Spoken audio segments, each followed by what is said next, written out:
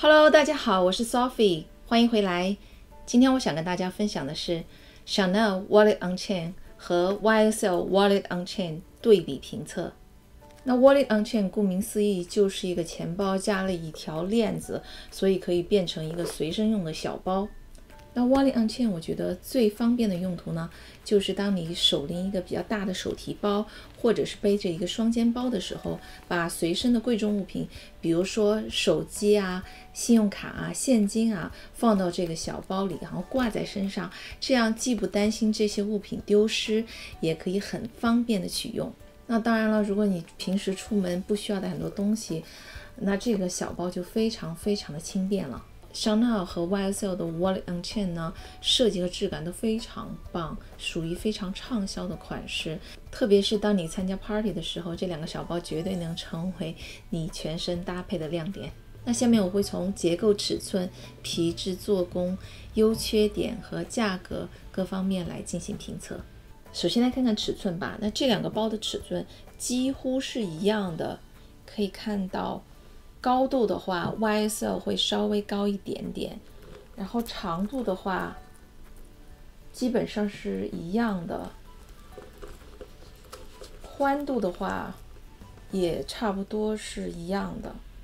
那容量方面呢，这两个小包基本上是一样的，我试了一下，基本上能装到 Chanel 包里的东西都能装到 YSL 里边。给大家看一下我的手机，一个小卡包，唇膏和我的车钥匙。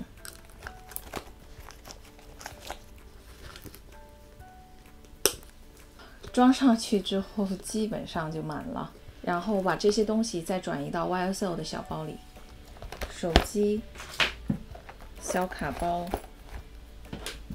唇膏和我的车钥匙。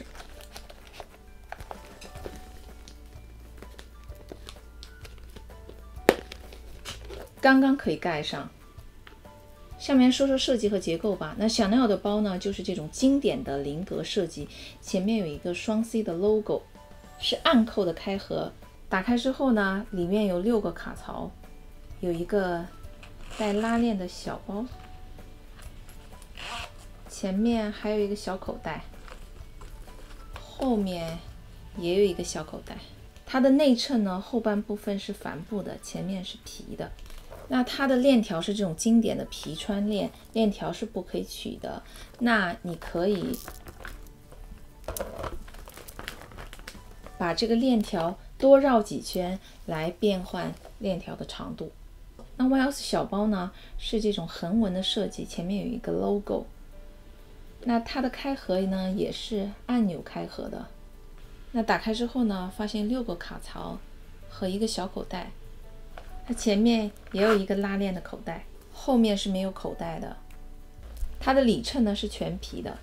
那 YSL 的链条呢是可以取下来的，调节链条的长度呢也是像 Chanel 的包包一样，把链条绕在里面几圈来变换它的长度。虽然这两个包包的容量是差不多的，但是我感觉Chanel包包的口袋和分隔更多，所以呢这个Chanel包包的这个规划功能更好。下面来说说皮质和五金吧。Chanel包包的皮质呢，我选择的是黑色荔枝皮配金色的五金。那这个皮质呢，跟经典款的荔枝皮是一样的，摸起来非常奢华有质感，然后看起来也非常有亮泽。那 YSL 的皮质呢是那种有颗粒感的牛皮，那这种皮质呢比 Chanel 的荔枝皮更加的硬挺。可以从侧面看到 YSL 是空包的时候它能保持一定的厚度，但是呢 Chanel 是空包的时候你可以把它压得很扁。那这两个包包的五金呢，我都选择的是亮的金色五金。那 YSL 的五金呢，我感觉比 Chanel 的五金要更加的黄，更加的亮。给大家看一下近照，对比一下这两个包的皮质和五金。给大家对比一下这两个包的链条长度， Chanel 的链条长度会比 YSL 要稍微长一点点。给大家试背一下，那我的身高是165厘米，我觉得Chanel背在我身上会稍微长一点点。那 YSL 呢，感觉就短一点点。下面说说优缺点吧。优点第一，这两个包包的自重相对来说比较轻，Chanel 包包的自重会比 YSL 的要稍微重一点，给大家称一下。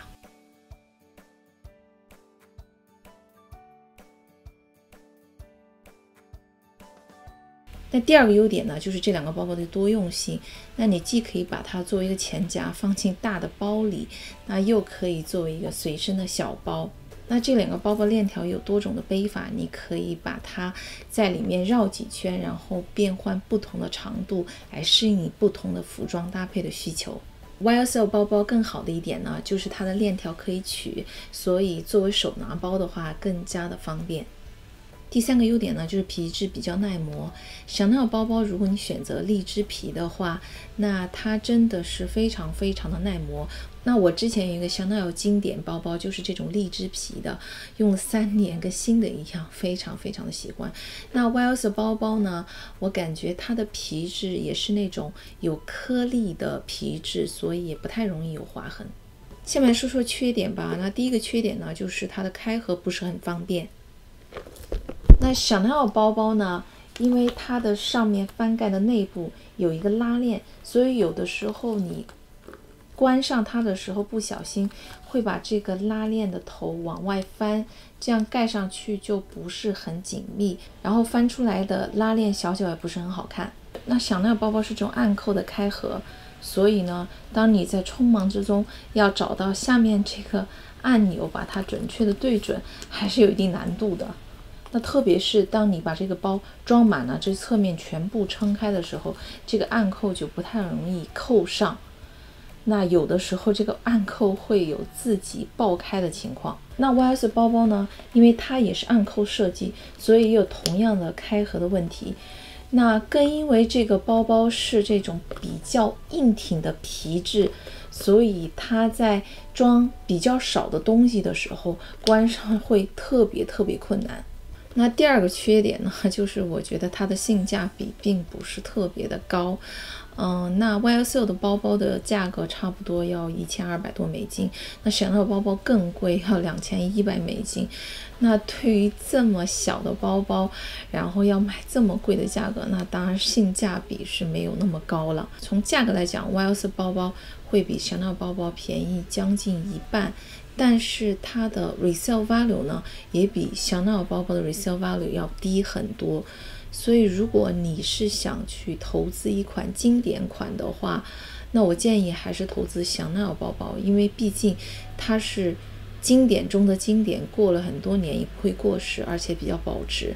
YSL 包包呢，可能这2年比较trendy，但是过了很多年之后，它的 resale value 可能就很少了。那这2款包包呢，我其实都没有用过，我买回来只是在家里试背了一下，看看它适不适合我。那相比来说呢，我更喜欢Chanel的包包，因为我觉得它的皮质更加的奢华柔软，有质感。那当你不装很多东西的时候，它这个包身比较扁，方便携带。那它的设计呢，也更加的经典优雅，那过几十年也不过时。resale value 呢，相对来说也比较高。现在呢，还在考虑是不是要留下Chanel这个小包，因为首先第一个，它的价格非常的贵，第二个呢，就是它的暗扣的开合真的不是很方便。那其实Chanel今年有出双 C 扣开合的 Wallet on Chain， 就跟经典款的开合是一样的。那一款呢，我觉得设计上面就比较方便，但是那一款是羊皮的，所以我没有考虑。那不知道未来Chanel会不会推出荔枝皮，然后双 C 旋钮扣的 Wallet on Chain？ 那如果出了那款的话，我觉得比这一款要好很多。那看起来我有可能要继续寻找我心目当中更完美的 Wallet on Chain。那如果你有什么意见或者建议的话，欢迎你在下面给我评论，非常感谢。那以上就是 Chanel 和 YSL Wallet on Chain 的对比评测，我希望你会喜欢这个视频。如果你喜欢它的话，不要忘记给我点赞和订阅我的频道哦。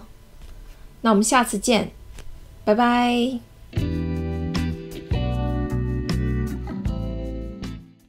Hello， 大家好，我是 Sophie， 欢迎回来。今天我想跟大家分享的是 Chanel The Boy Bag Review